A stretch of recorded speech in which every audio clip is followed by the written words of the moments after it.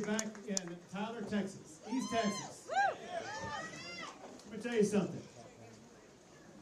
We are going to win in 2020. I know that right now just by looking at this crowd. This is all we need to win right here in Tyler, Texas. Well, let me tell you what's going on. We're going to win because we're going to show the contrast between the success that conservative policies have achieved versus the radical ideology that Beto O'Rourke is preaching and how it would destroy our state. The contrast to do is extraordinary. Under the conservative principles that have been guiding Texas under my leadership, Texas has the fastest growing economy of any state in the United States of America.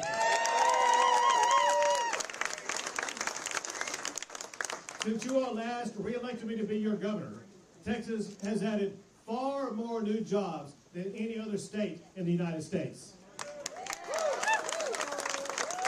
You know, oftentimes, listen, we've had so much success with regard to business. It's easy to take it for granted. What you got to understand is the way that all of that would be compromised with the values and principles that Beto O'Rourke has been articulating. He's talked about raising your taxes, imposing more regulations that would destroy our businesses.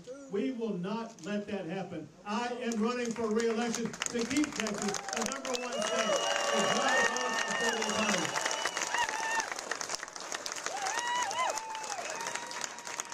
So there are some good byproducts to Texas having such a strong economy. One is that we are sitting on a $27 billion budget surplus. That's the result of all the goods and services you all have helped provide. So we will use that $27 billion this session to address our needs, including schools and health care. But whose money is that? You're exactly right. And so most of it, meaning I want at least half of it, to go back to you with the largest property tax cut ever in the history of the state of Texas.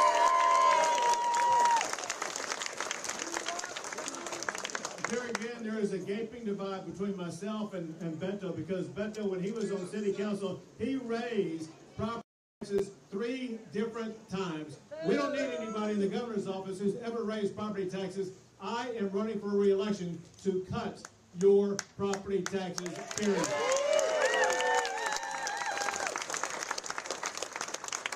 Now, I know that East Texas is also a very meaningful sector of our state with regard to oil and gas production. And oil and gas production is one of the things that has helped Texas have the leading economy in the United States. And this is so important because Beto, he's come out against oil and gas production. He embraced the radical leftist ideology of the Green New Deal that would destroy oil and gas production. It would cause hundreds of thousands of jobs to be lost, and it would cause the price that you pay at the pump to go up even more. I am running for re-election to keep Texas the #1 oil and gas producing state in the United States of America.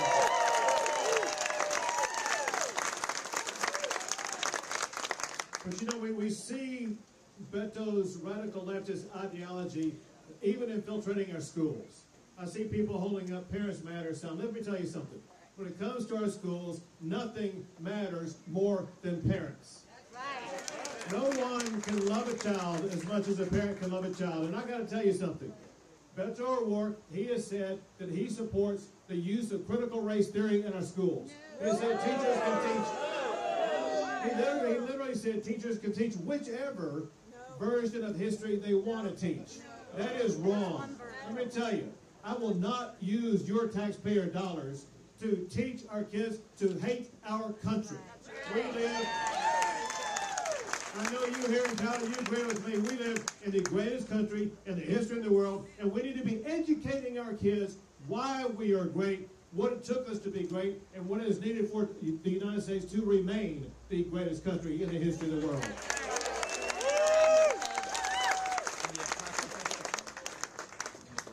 But there's something far more dangerous, far more insidious about Beto's radical leftist ideology and policies. It's what he's doing that compromises your safety in our cities, and that is his support of defunding the police. This is crazy. Wherever you've seen this taking place has led to more crime, not less crime. We even saw it in Austin, Texas. Austin, Texas, the blue liberal city of our state, they defunded their police by more than $100 million. And what it led to was a record number of murders in Austin, Texas. Defunding the police is deadly.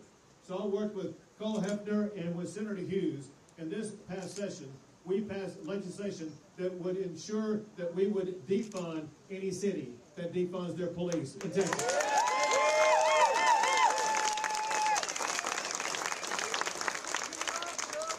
In Texas, we do not defund our police. We support our law enforcement officers, period.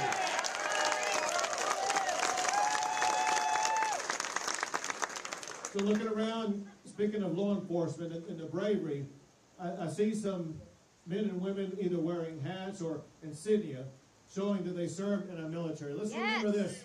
Let's remember this. And that is, for one, we wouldn't have the freedoms we have without them. For another, they did not put their lives on the line only to see politicians adopt socialistic policies that undermine the freedom that they fought for. We need to recognize by them waving their hands every man and woman in the crowd who's ever worn the uniform of our United States military. Thank you for your service.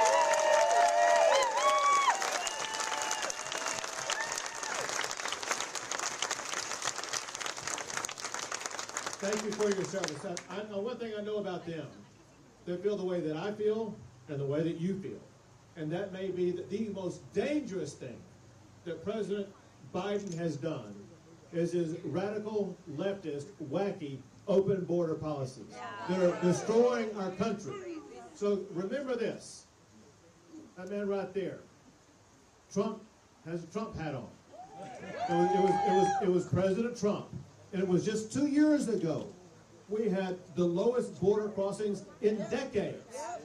It is because President Trump put into place 4 key principles: remaining Mexico policy, the Title 42 policy, the ending of catch and release, and the building of the border wall. And maybe on top of that, the attitude, and that is, if you want to come to the United States, come here legally, not illegally.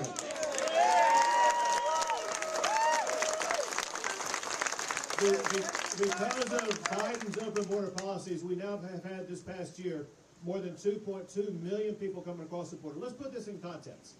Many of you, not all of you, have been to Dallas, Texas.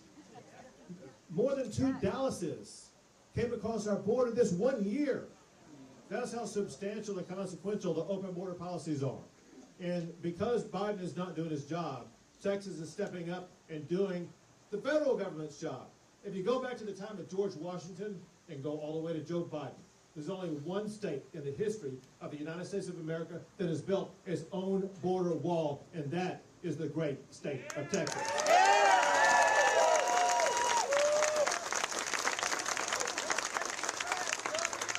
We have members of the National Guard that are repelling people trying to come into our country. They have turned back tens of thousands of people trying to get into the United States, and if they make it past them, they encounter the Texas Department of Public Safety. DPS is arresting people coming across the border either for trespassing in Texas or arresting them and returning them to the border. Just 2 weeks ago, they arrested a man from Honduras, and as they were booking him, they learned that there was a warrant out for his arrest for murder. They are dealing with murderers coming across our border. It is extraordinarily dangerous, incomprehensible why the Biden administration is not doing more to shut this down. But listen, so when you see the people coming across the border fall into several different categories. One are people that DPS will arrest, and another is people that National Guard will turn back. But if you see on the TV, you see people going in single file, being led across the river. And you see they're being led by someone, that someone being leading them across the river is a cartel member. They come here with the aid and assistance and by paying money to cartels. And the cartels know exactly where to take those people because they know if they take them to land that's owner controlled by the state of Texas, they're going to be arrested. Instead, they take them to land that's owner controlled and operated by the federal government, where the Border Patrol are located, because if you take those people to where the Border Patrol are located, the Border Patrol is simply going to fill out their paperwork and then let them go with authority anywhere they want into the United States. And because they were doing that so much, and then dropping migrants off into small little towns on the border, like Eagle Pass and Del Rio, and those small communities were completely overrun and overwhelmed with the number of migrants dropped off into their community. That is exactly why I sat down with the mayors, the county judges, and the sheriffs of those local communities last April. I said, I'm going to help you out. I'm going to begin busing them to sanctuary cities across the United States of America.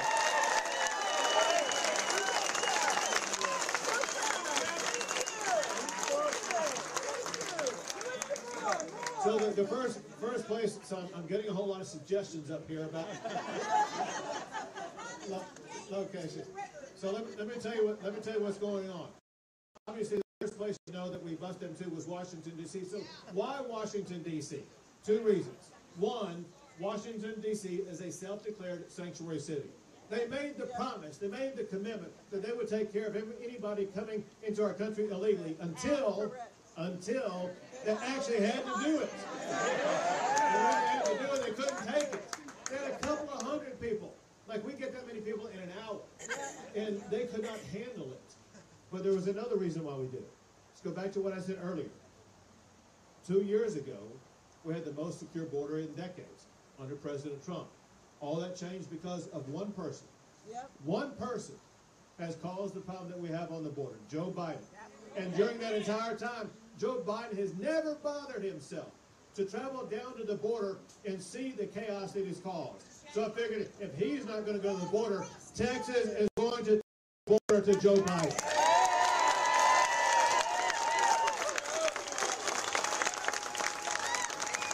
And then you may have seen that the location where we're dropping them off in Washington, D.C. has changed. We are now dropping them off at the residence of the Vice President herself.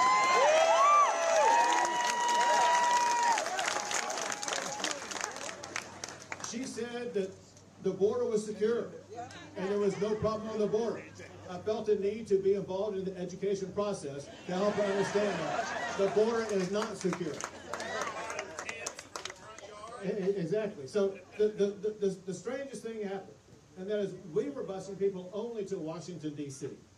And out of nowhere, this Mayor Adams guy from New York City started criticizing me for dropping them off in New York City, which we were not doing. We showed the paperwork. We were not doing that. But that did not stop him from complaining and criticizing me for sending migrants to New York City. So after a while, I figured, heck, if I'm going to get the criticism, I'm going to get the credit.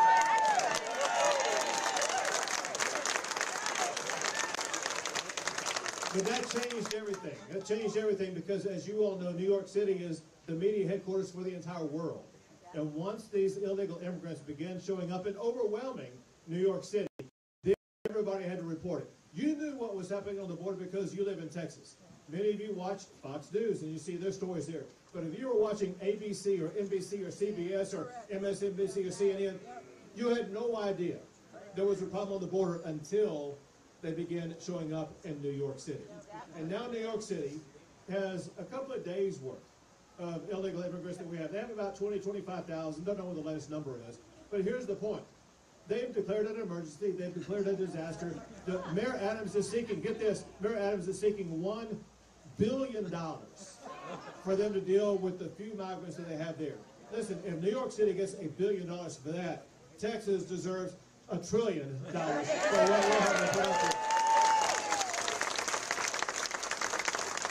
And let me tell you something. All this is about to change soon. Let me tell you why. One reason is because on November the 8th, we are going to elect 3 Latinas from South Texas to congressional seats that have always been held by Democrats. And those 3 Latinas, 2 of whom are married to Border Patrol officers. And the first thing they're going to do is they are going to fire Nancy Pelosi as Speaker of the House.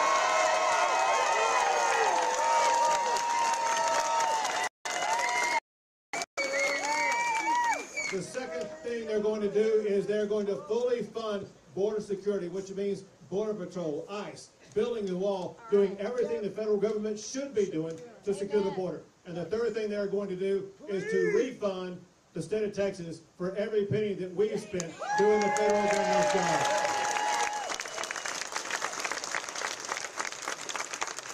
The last thing I'll tell you about this, maybe the deadliest thing, and that is the importation across our border by the cartels of deadly drug of fentanyl.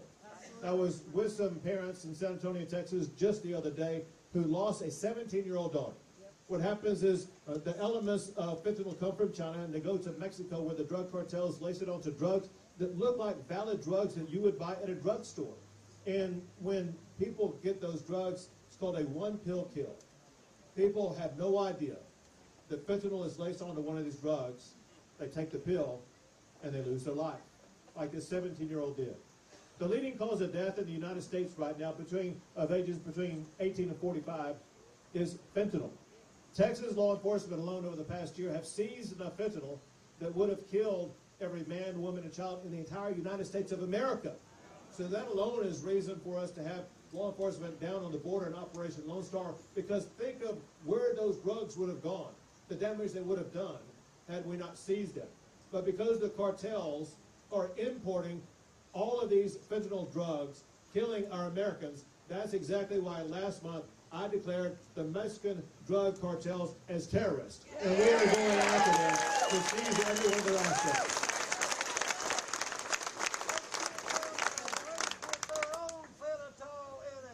All right, so listen, let me just close by this.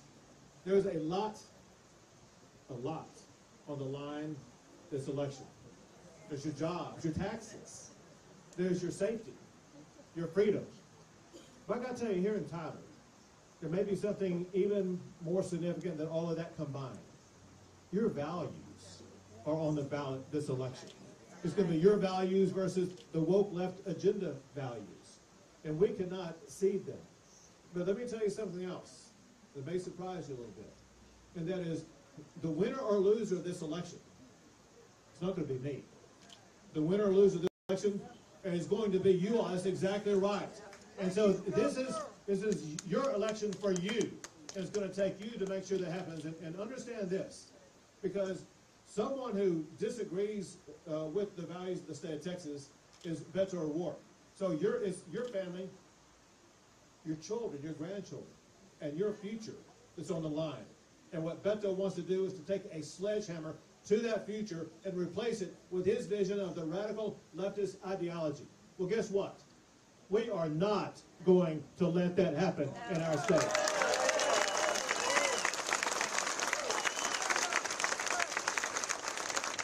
We are going to Beto and win and keep Texas red up and down the ballot.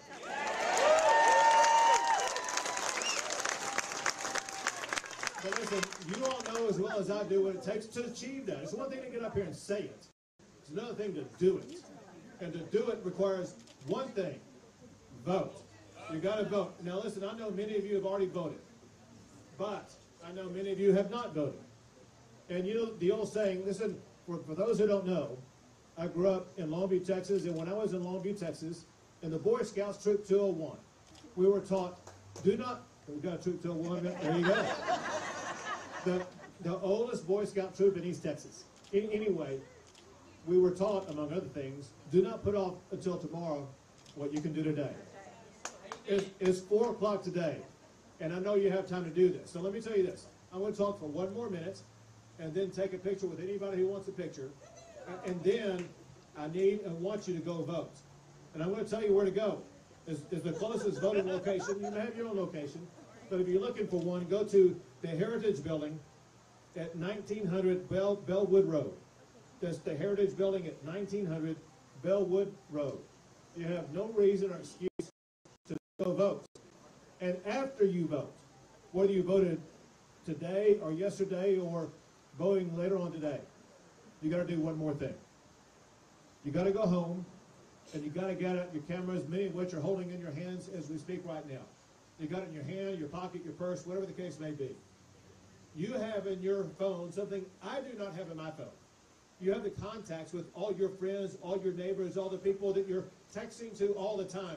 Those people need to hear from someone who reminds them about the necessity of going to vote.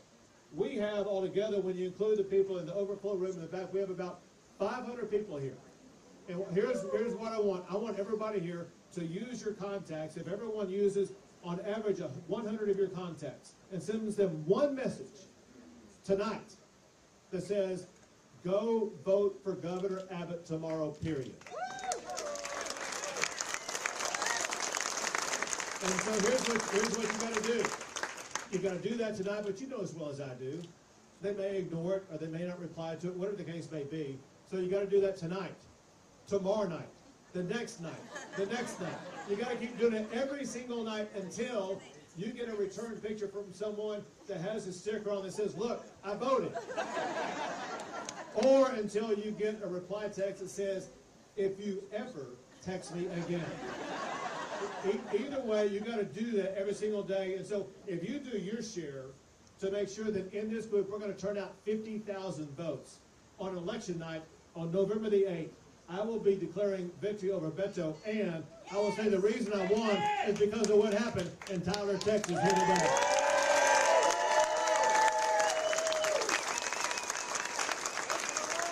So thank you all for doing your part and doing your share to make sure we keep Texas, Texas. We will win, and we will keep Texas the best state and the greatest country in the history of this world. God bless you all, and God bless the great state of Texas.